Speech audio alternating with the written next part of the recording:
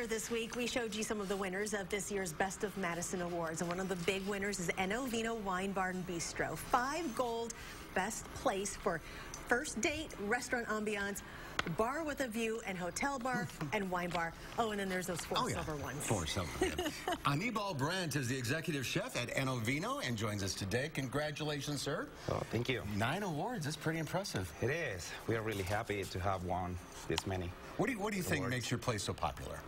Well, I think the ownership that we have is really supported to us, and then having a great team.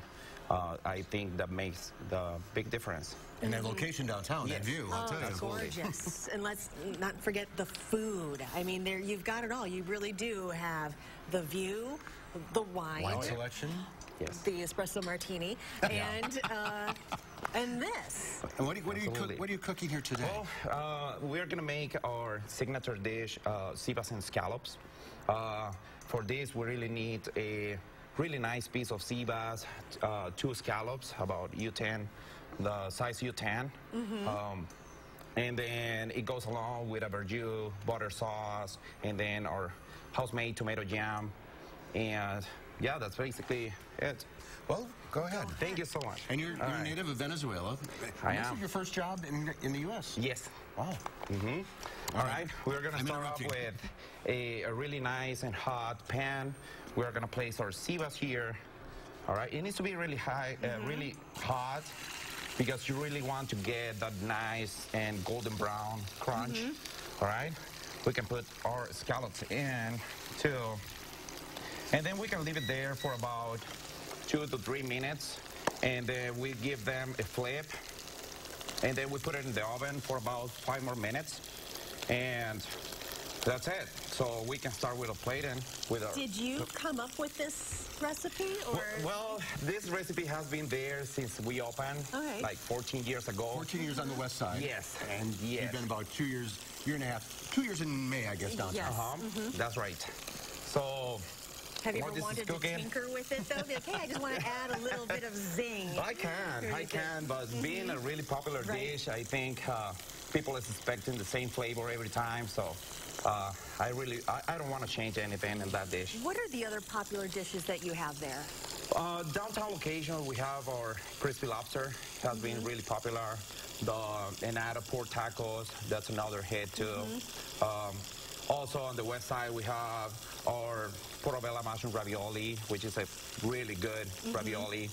So it's not the same menu at both places? No. Oh, and that makes a difference too. And you work in both? I am. He's everywhere. He is everywhere. So this is the end product. Exactly. This is the final product. I'm going to show you how to plate it. Okay. We have some meat. To the magical television. Here. We have some done already. Too bad this isn't smell-o-vision. It smells great. Smells good, right? Okay. We're going to start with the plating. This is a verjus butter sauce, which is a wine reduction with butter and some shallots. We're going to pour... Calorie-free. Yes, it is. Yeah. It is We're going to pour 1 ounce of this sauce on the bottom of the plate. This is a really simple dish, but I think it has everything for a perfect dish. All right, I'm gonna give them a flip. You just did that so effortlessly. I know. I could never do that. You would just slop it on. Okay, we top it off with a little bit of basil. Okay. Right? Fresh basil. I really like that flavor. And then I'm gonna turn this off. Okay. Okay.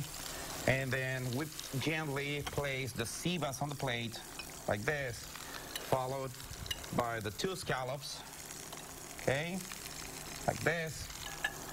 And then we have our tomato jam, and we shape it like as a canal. You have it right here. We top it off with this, and we finish it off with a fried basil leaf. Fried? Yes. Voila. So, and now we have our sea bass and scallops. That's too pretty to eat. It is. It is. All right. Well, congratulations again. Thank you so much for having us. And this is the reason they have 9 Best of Madisons. And you can read all about the Best of Madison Awards in this month's issue of Madison Magazine. Anibal, thank you. Thank you so much. Congratulations. Thanks. We'll be right back.